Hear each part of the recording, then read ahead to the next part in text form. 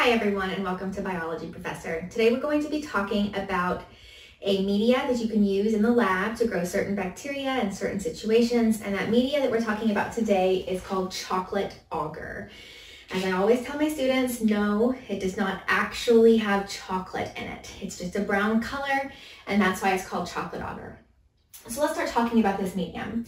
It is non-selective, meaning that it will allow pretty much anything to grow, but it is enriched, and that is in order to support the growth of certain bacteria that we consider to be fastidious.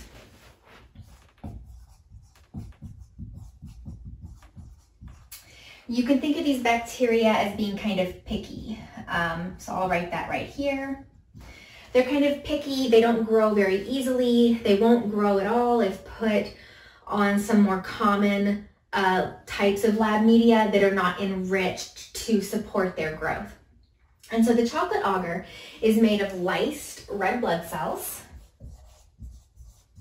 I'm going to put a little star right here. The reason that the chocolate agar has that brown color is because of the lysed red blood cells. And this is what makes it different, what makes chocolate agar different from kind of normal blood agar, is the fact that the red blood cells are lysed. And so they are lysed, and this provides two important things. First, it provides iron for these fastidious bacteria to grow, and it provides a few different growth factors that are present inside those red blood cells and available in the media once those red blood cells have been lysed, and that is the coenzyme NAD, sometimes called NAD, and another growth factor called hemin, H-E-M-I-N.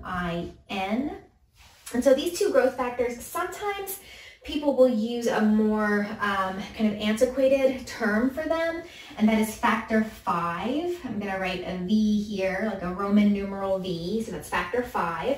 And then hemin is known as factor 10, always again with Roman numerals. So I'm going to make the Roman numeral X there for the Roman numeral 10. And so NAD, known as factor 5, hemin, known as factor 10, and sometimes you'll still encounter those names in the literature. And so now let's talk about the kinds of bacteria that we're commonly trying to grow. Basically, which fastidious bacteria are we trying to grow on chocolate agar? And this is different species of the genus Neisseria and the genus Haemophilus.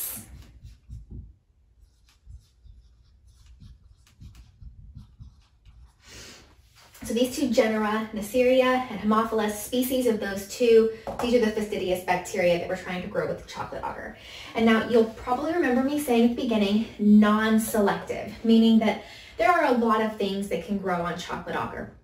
And so specifically, we're using it to look for the growth of Neisseria species and Haemophilus species in body fluids that are typically sterile. So think of things like blood, cerebrospinal fluid, body fluids like that are typically sterile, to see if there is an infection in a patient, an infection caused by one of these types of bacteria.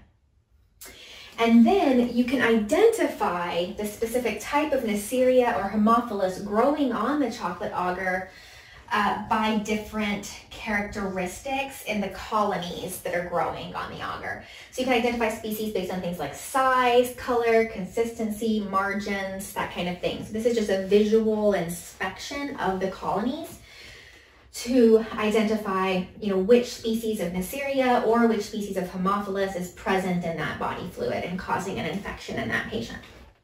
Now, we can also modify chocolate agar to make it selective for the purposes of isolation. And what that means is that if you have, if you're drawing a sample from a site in the body, for example, that is not typically sterile, think like the mouth or the nose, you can have some modified types of chocolate agar that will prevent the growth of most other bacteria, allowing for isolation of some of these specific species of Neisseria and Haemophilus.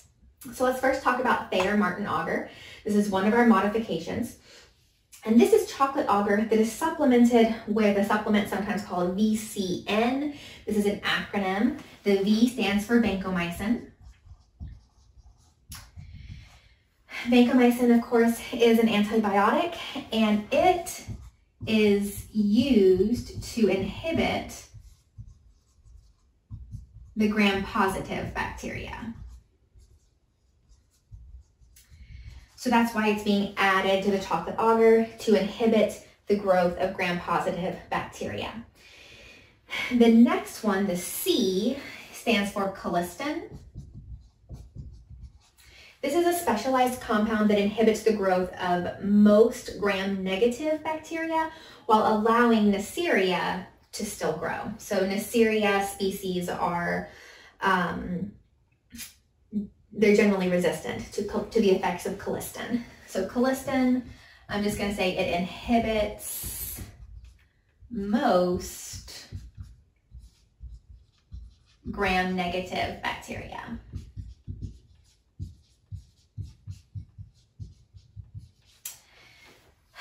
Again, while allowing some of these species of Neisseria to still grow. And then the N in VCN stands for nystatin, and that is an antifungal, so it inhibits fungi from growing.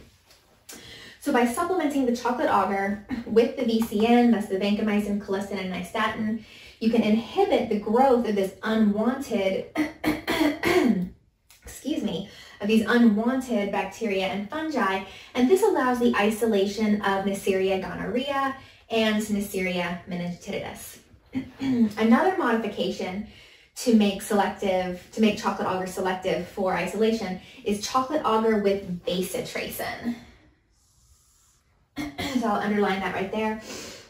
Bacitracin is another antibiotic. It's a broad spectrum antibiotic that is meant to inhibit the growth of virtually all bacteria. And chocolate agar with bacitracin is used to isolate Haemophilus influenzae. I actually had some students win a science fair recently by using chocolate agar with bacitracin to look at the groups of people that had H. influenzae in their nose, and how this could be used to look at that group's susceptibility or resistance to being infected with influenza. So that was a pretty cool project.